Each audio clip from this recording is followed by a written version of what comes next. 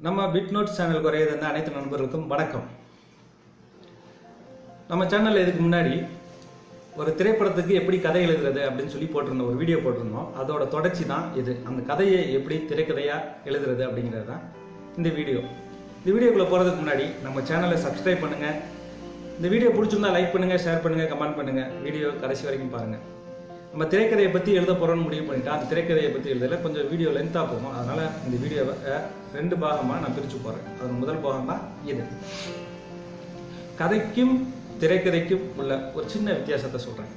அதாவது கதை என்பது வார்த்தைகள் மட்டும் இருப்பது கதை. திரைக்கதை என்பது அந்த வார்த்தைகளுக்கு உருவமும் உயிரோட்டமும் கொடுப்பது திரைக்கதை. அவ்வளோதாங்க. கதைக்கும் திரைக்கதைக்கும் உள்ள டிஃப்ரெண்ட் இவ்வளோதான். திரைக்கதை எழுதுறதுக்கு முன்னாடி சீன்ஸ்னா என்னன்னு ஃபஸ்ட்டு தெரிஞ்சுக்கங்க. சீன்ஸ் அப்படின்னா காட்சிகளை வந்து எப்படின்னா, தமிழ் சினிமாவில் மொத்தம் 60 சீன் தான் இருக்கும். ஒரு திரைக்கதை எழுதும்போது 60 சீனில் எழுதுவாங்க. ஒரு சீனுக்கு 2 நிமிஷம், 60 சீனுக்கு 120 நிமிஷம், மொத்தம் 2 மணி நேரம் கணக்கு. அதாவது அதை தான் சொல்லுவாங்க, ஒரு படத்துக்கு திரைக்கதை எழுதுறது 60 சீனில் எழுதுவாங்க. நான் என்னோட சஜஷன் என்னன்னா, நீங்கள் 60 சீனில் எழுதுங்க, இல்லை 65 சீனில் எழுதுங்க, பிரச்சனை இல்லை. 2 மணி நேரங்கிறது 2.5 மணி நேரம். நீங்கள் கடைசியில் எடிட்டிங்கில் ஒரு சில காட்சிகள் சரியில்லை, நீக்கணும் வைக்கணும் அப்படின்னு கரெக்ட் பண்ணல, ஷார்ப்பாக 2 மணி நேரத்தில் வந்து நின்றோம். அதனால் நீங்கள் ஒரு 65 சீனை பிளான் பண்ணிக்கோங்க. 65 சீன் பிளான் பண்ணி உங்கள் கதைக்கு திரைக்கதை வடிவம் கொடுத்துக்கோங்க. ஃபஸ்ட்டு நீங்கள் ஒரு உங்கள் படத்தோட டைட்டில், உங்கள் ஷார்ட் ஃபிலிமாக இருக்கட்டும் இல்லை உங்கள் ஃபிலிமோட டைட்டிலை எழுதிட்டு அது கீழே கதாபாத்திரங்களோட பேர் எழுதிக்கிறீங்க. என்னென்ன கேரக்டர் வர்றாங்க, அவங்களோட பேர், கதாநாயகன் கதாநாயகி, அவங்க பேரண்ட்ஸ் பேர், அவங்க ஃப்ரெண்ட்ஸ் பேர். ஒரு வேறு கேரக்டர் 2 கேரக்டராக இருந்தாலும் ஒரு கதையில் ஒரு கேரக்டர் 1 தடவை 2 தடவை 3 தடவை கண்டினியூவாக வர்றாங்க அப்படின்னா அதற்கு தகுந்தார் மாதிரி அவங்களோட பேரை நீங்கள் அதில் வந்து கண்டிப்பாக எழுதி ஆகணும். அடுத்தடுத்து வரக்கூடிய கேரக்டரோட பேரை நீங்கள் கண்டிப்பாக எழுதி ஆகணும். இடையில ஒரு கேரக்டர் வரும். இப்போ திடீர்னு உங்கள் கதாநாயகனோ இல்லை வேறு யாரோ போயிட்டு இருப்பாங்க, இடையில ஒருத்தட்ட அட்ரஸ் கேட்கணும், அவர் அட்ரஸ் சொல்லிட்டு போயிடுவார், திரும்பி அவர் வரமாட்டார். அப்படிங்கிற அவர் பேர் இங்கே எழுதணும் அப்படிங்கிறது நமக்கு தேவையில்லாது. அந்த பேர்லாம் எழுத தேவையில்லை. ஆனால் அடுத்தடுத்து வரக்கூடிய கதாபாத்திரங்கள் பேர் கண்டிப்பாக எழுதிக்கணும்.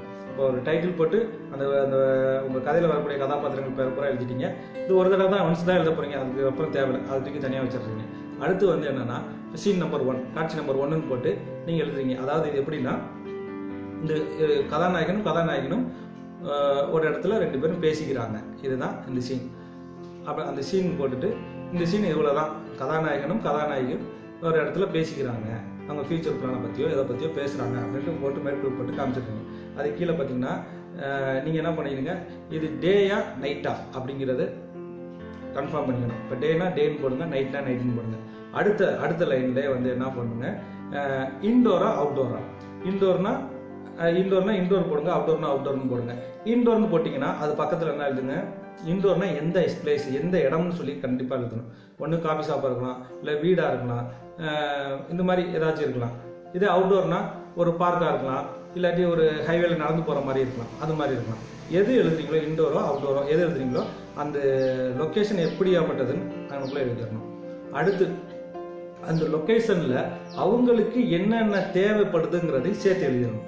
உதாரணத்துக்கு அவங்க பைக்கை தள்ளிட்டு போகிற மாதிரி ஒரு சீன் அப்படின்னா அவங்களுக்கு அந்த இடத்துல பைக் வேணும், என்ன பைக் வேணும் அது தள்ளிட்டு போகிறது. 2வது அவங்க எப்படி ட்ரெஸ் பண்ணியிருக்கணும் அப்படிங்கிறத நீங்கள் எழுதிடுறீங்க. எந்த மாதிரி காஸ்டியூம் அவங்க போடுறாங்க அப்படிங்கிறது இதை எழுதிடுறீங்க. இது வந்து சீன் நம்பர் 1 அப்படின்னு மேலேயே போட்டிங்க. இது முடிஞ்சிச்சுங்களா? அதுக்கு அடுத்த பேஜ் எடுத்து அடுத்து வந்து உரையாடல் போட்டுட்டு உரையாடல் போட்டீங்க. அதை வந்து அடுத்து என்ன பண்ணுங்க, கதாநாயகன் பேர் எழுதணும். கதாநாயகன் பேர் இப்போ தனுஷ்னு வச்சுக்கோங்க, தனுஷ்னு போட்டீங்க. அவர் வந்து ஏதாச்சும் ஒன்று பேசுறாரு, அவரோட டைலாக் என்னவோ அதை அந்த இடத்துல எழுதணும். டைலாக் எழுதுறப்ப நம்ம பேசுகிற மாதிரி எழுதணும், சரிங்களா? ஒரு லெட்டர் எழுதுற மாதிரி எழுதக்கூடாது, நம்ம பேசுகிற மாதிரி எழுதணும். அது மாதிரி அப்போ தனுஷோட டைலாக் எழுதிட்டீங்க. அடுத்து வந்து கதாநாயகி பேர் குயிலி, ஒரு குயிலி கதாநாயகி பேர். அப்போ அவங்களோட டைலாக் எழுதணும். இந்த கதாநாயகன் பேரும் கதாநாயகி பேரும் ஒவ்வொரு கேரக்டர் பேரை எழுதும் போது எப்படி எழுதணும்னா சென்டரில் எழுதணும். சென்டரில் எழுதிட்டு டைலாக் எழுதிலாம் நார்மலாக நீங்கள் ஆஸ் யூஸ்வலாக நம்ம பேப்பர் எழுதுற மாதிரி எழுதிக்க வேண்டியதான். இது வந்து கண்டினியூவாக 1 பேஜ் இல்லை 2 பேஜ் அந்த டைலாக் எப்படி இருக்கோ, டைலாக் லென்த்தாக இருந்தால் கொஞ்சம் லென்த்தாக வரும், இல்லை ஷார்ட்டாக இருந்தால் ஷார்ட்டாக வரும், அது மாதிரி எழுதிக்கிறீங்க. எழுதி முடிச்சோன்னும் இப்போ கதாநாயகன் பக்கத்தில் கதாநாயகன் டைலாக் எழுதுறீங்க. அந்த கார்னரில் இடம் இருக்குது பார்த்தீங்களா, நீங்கள் கேமரா எந்த ஆங்கிளில் வைக்க போகிறீங்க அப்படிங்கிறத வைட் ஆங்கிளில் வைக்கிறீங்களா, இல்லை ஷோல்டர் அப்பில் வைக்கிற மாதிரி வைக்கிறீங்களா, இல்லை ரொம்ப க்ளோஸ்அப் மிடில் க்ளோஸ்அப் வைக்கிறீங்களா, என்ன வைக்கிறீங்களோ அந்த மட்டும் ஷார்ட்டாக அங்கங்கே எழுதிக்கங்க. நீங்கள் இன்கேஸ் நீங்கள் ஷூட்டிங் ஸ்பாட்டுக்கு போய் அங்கே லொக்கேஷன் சேஞ்ச் ஆச்சுன்னா மாறிக்கலாம், அது வேற கணக்கு. இருந்தாலும் நீங்கள் எழுதி வைக்கிறது கொஞ்சம் நல்லா இருக்கும், ஒரு ஐடியா. அங்கே போய் யோசிக்காத அளவுக்கு டக்குன்னு நீங்கள் அடுத்த ஷூட்டிங் ஸ்பாட்டில் வேலை டக்குன்னு முடிக்கிறதுக்கு இது கரெக்டாக இருக்கும். இது மாதிரி கண்டினியூவாக எழுதிக்கங்க. இதுதான் நீங்கள் ஸ்டார்ட் பண்ணுறீங்க. இப்போ ஸ்டார்ட் பண்ணிட்டீங்க, இப்போ சீன்ஸ் எழுதிட்டு இருக்கையில் ஒரு 10 சீன் கண்டினியூவாக வந்துடும் உங்களுக்கு. அந்த 10 சீன் கண்டினியூவாக வந்ததுக்கப்புறம் 11வது சீனில் ஒரு ஃப்ளாஷ்பேக் வரும். அந்த ஃப்ளாஷ்பேக் வந்து 11லேருந்து 15 சீன் வரைக்கும் அந்த ஒரு 5 சீன் வந்து ஃப்ளாஷ்பேக் சீனில் ஓடும். அப்படி இருக்கல நீங்கள் வந்து 10வது சீன் எழுதி முடிக்கிறீங்க. எழுதி முடிச்சுட்டு 11லேருந்து 15 வரைக்கும் ஃப்ளாஷ்பேக் ஸ்டார்ட் ஆகாது. 16வது சீன் வரப்போ எப்படி எழுதணும்னா, 16வது சீன் எழுத ஸ்டார்ட் பண்ணல நீங்கள் என்ன பண்ணணும்னா, இது வந்து 10வது சீனோட தொடர்ச்சி அப்படின்ட்டு நீங்கள் கண்டினியூவாக எழுதணும். ஓகேங்களா? ஏன்னா 10வது சீனோட தொடர்ச்சின்னு எழுதுனா தான் நீங்கள் வந்து எப்படின்னா இந்த 5 சீனுக்கு வந்து லொக்கேஷன் மாறும், காஸ்டியூம் மாறும், எல்லாம் மாறிடும். மறுபடியும் 16வது சீனுக்கு வரப்போ என்ன பண்ணணும், அதே காஸ்டியூமில் இருக்கும் உங்களுக்கு. சரிங்களா? அதே காஸ்டியூம் அதே லொக்கேஷனில் இருந்தால் தான் உங்களுக்கு வந்து காட்சிகள் வந்து ஒரே கோர்வையாக இருக்கும், இல்லாட்டி சிங்க் ஆகாது. அதனால் நீங்கள் ஒரு ஃப்ளாஷ்பேக் முடிச்சுட்டு எங்கே ஃப்ளாஷ்பேக் ஸ்டார்ட் ஆகுதோ அப்புறம் அந்த ஃப்ளாஷ்பேக் எல்லாம் முடிச்சதுக்கப்புறம் மறுபடியும் ஒரு நார்மல் பொசிஷன் வரையில் அதாவது 10வது சீனுக்கு அப்புறம் 11லேருந்து ஃப்ளாஷ்பேக் ஸ்டார்ட் ஆகி கடைசியாக பார்த்தீங்கன்னா மறுபடியும் 16வது சீனில் வந்து அந்த ஃப்ளாஷ்பேக் முடியுது. முடிய போது என்ன பண்ணணும், 16வது சீனில் 10வது சீனோட தொடர்ச்சி அப்படின்னு சொல்லி நீங்கள் கண்டினியூவாக எழுதணும். இதில் ரொம்ப கேர்ஃபுல்லாக எழுதுங்க. ஃபஸ்ட்டு நீங்கள் செய்ய வேண்டியது வந்து என்னென்னா, ஃபஸ்ட்டு பேஜில் சீட் நம்பர் போடுறீங்க. அடுத்து வந்து அது எங்கே நடக்குது, அதாவது டேயா நைட்டா, இல்லை இன்டோரா அவுட்டோரா, இன்டோர்னா எங்கே, அவுட்டோர்னா எந்த இடத்துல, எது மாதிரி. அடுத்து வந்து அந்த சீனில் அவங்களுக்கு என்னென்ன தேவை, அதே மாதிரி அவங்களோட காஸ்டியூம் என்ன எல்லாம் அப்படிங்கிறத ஃபஸ்ட்டு பேஜில் ரெடி பண்ணுறீங்க. அடுத்த பேஜில் ஃபுல்லாக டைலாக் எழுதுறீங்க. இவ்வளோதான் மேட்ரு. ஒரு பேஜ் வரும் டைலாக், இல்லை 2 பேஜ் வரும். நீங்கள் என்ன பண்ணுறீங்க, இது மாதிரி எழுதி ஃபுல்லாக எல்லாம் முடிச்சிருங்க. அதாவது எல்லாம் முடிச்சதுக்கப்புறம் நீங்கள் பார்த்தீங்கன்னா ஒரு சீனுக்கு 2 பேப்பர் வரும், இல்லை 3 பேப்பர் வரும். ஓகேங்களா? அப்படிங்கிற 3 பேப்பராக நீங்கள் பின் பண்ணுறீங்க. 60 சீனுக்கு இங்கே 180 பக்கத்தில் உங்கள் திரைக்கதை முடியும். இல்லை நான் 65 சீன் எழுத போகிறேன் அப்படின்னா உங்களுக்கு 195 200 பக்கத்தில் முடியும். அவ்வளோதான். ஒரு 180 பக்கத்தில் இருந்து உங்களுக்கு 200 பக்கத்துக்குள்ளே உங்களுக்கு வந்து உங்கள் திரைக்கதை அதுக்குள்ளே அடங்கிடும். ஒரு சீனுக்கு 3 பேப்பர் கணக்கு வச்சுக்கோங்க. 3 பேப்பர் எழுதி முடிச்சோடனே தனித்தனியாக பின் பண்ணி வச்சுக்கோங்க. நான் ஒரு சீனுக்கு ஒரு பின் எடுத்திங்கன்னா இது முதல் சீன், இது 2வது சீன், இது 3வது சீன் தனித்தனியாக எடுக்கணும். நீங்கள் மொத்தமாக புக்கு மாதிரி வச்சுக்கிட்டிங்கன்னா திருப்ப உங்களுக்கு ரொம்ப கன்ஃபியூஸ் ஆகிடும். அதனால் கரெக்டாக எழுதுங்க. இதோட கிராஃப் ஸ்ட்ரக்சர் ஒன்று இருக்குது. இதை வந்து நான் அடுத்த வீடியோவில் உங்களுக்கு கண்டினியூவாக சொல்கிறேன். இப்போதைக்கு திரைக்கதை இவ்வளோதான். இதுதான் ஷார்ட் ஃபார்ம். இதை வச்சு நீங்கள் உங்கள் திறமை, உங்கள் வித்தை எல்லாம் இதிலே காமிச்சிக்கலாம்.